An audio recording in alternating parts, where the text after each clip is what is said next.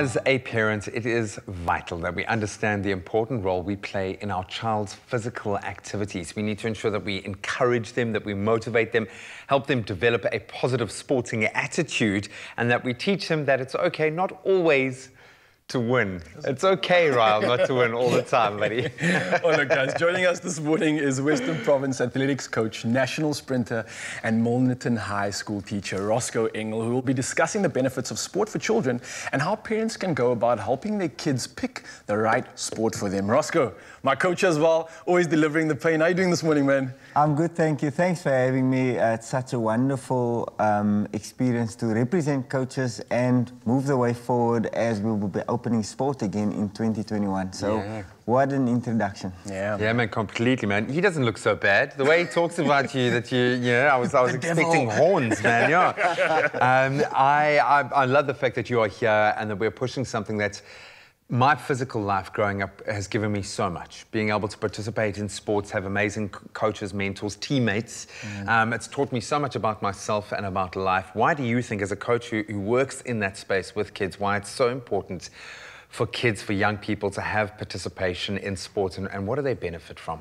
Well, first you learn about teamwork and working together, and the ethics that sports brings is to respect each other, and it helps you with big skills in making decisions. This is the biggest part for me, is decision making. Oh, look, Roscoe, I've seen it, and I see you coaching, and I see all the parents watching, and it seems to be such an easy thing to get involved in when you maybe as a parent were a sprinter, and now all you want for your kid is to be a sprinter. Like, you're going to be a sprinter, it's in our family's blood. But how do you actually go about choosing the right sport for your kid and not just putting your sort of ambition and dream onto them? Patience is a big part of it in the development of any young pupil, and they have to experiment. You know, they have to try every different sport, and sometimes they follow their friends as well, and it helps, it comforts them in doing all the different sports, and then actually they grow into one or even two. Sometimes there's a summer and there's a winter, and we hope that it keeps the child on the right track with all the development and skills, because they invest themselves big time.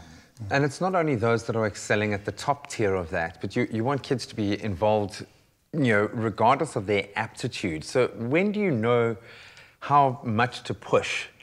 If your child isn't showing a natural skill in something, do you push them a little bit harder to maybe dig a bit deeper, find something, or do you move on to something else? How should you as a parent be pushing your child, do you think? My parents that I am involved with young pupils, they have so much trust in me, and I am grateful for that. So when the parents trust in the coach can actually help them make such a good decision for their child's future. As for pushing, you don't really want to apply that much pressure on a young pupil. They will gain the experience themselves, but also you need that little bit of pressure just to help develop them further. You know, diamonds form under pressure as well. Yeah, said like a true coach. I love that. And I have to throw this question in, Roscoe. You've been in the sport and you've been pushing, you've dealt with the pressure for so many years, all the way to beating someone by the likes of like Justin Gatling, man, in which I look up to you. But were you given that pressure from your parents, or is it something that you kind of developed on your own through your process? Well, I've had a lot of guidance from my parents. This was their biggest contribution, and I appreciate it so much. But I've also learned to develop on my own, gain strength over time and experience and constant training and races. You know how hard we train. And versing each other even in training develops that confidence too. So by the time I got to face a world champion like Justin Gatling, it was just muscle memory. It calmed myself down. I thought that all the hard work has been done. So it's time to face off. There's nothing further you can do in that moment but just perform. Do your best, get excited, be in your happy space, and everything just unfolds.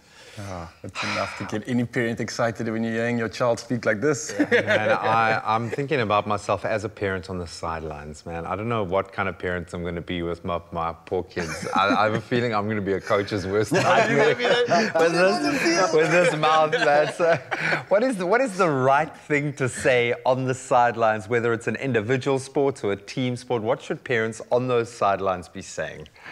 Well, firstly, for a young pupil, knowing that there's somebody on the side is so comforting, knowing that they have a place to go celebrate. Just be there. Afterwards, if things went well, and if things didn't go that well, there's also a place of comfort, you know, to go discuss things, and a parent will always then guide and console them, you know, to help make them better decisions where things might have gone wrong.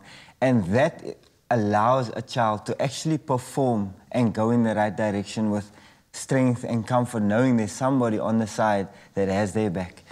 I actually love it. It sounds like you're not even speaking about sport. It seems like these are life skills. This is life, yeah, for sure. But Roscoe, thank you so much. We all want the best for our kids, of course, and that's why it's so important to ensure they start the day off with a nutritious breakfast and beverage. Now, whether they like their Milo hot or cold, there's no better breakfast drink to accompany the most important meal of the day. So start the day off right, and you might just end up like this champion over here. It's got to be cold. Let's just all agree on one thing. It's got to be cold, man. Thank you, Ross. You're a legend. Thank you, man.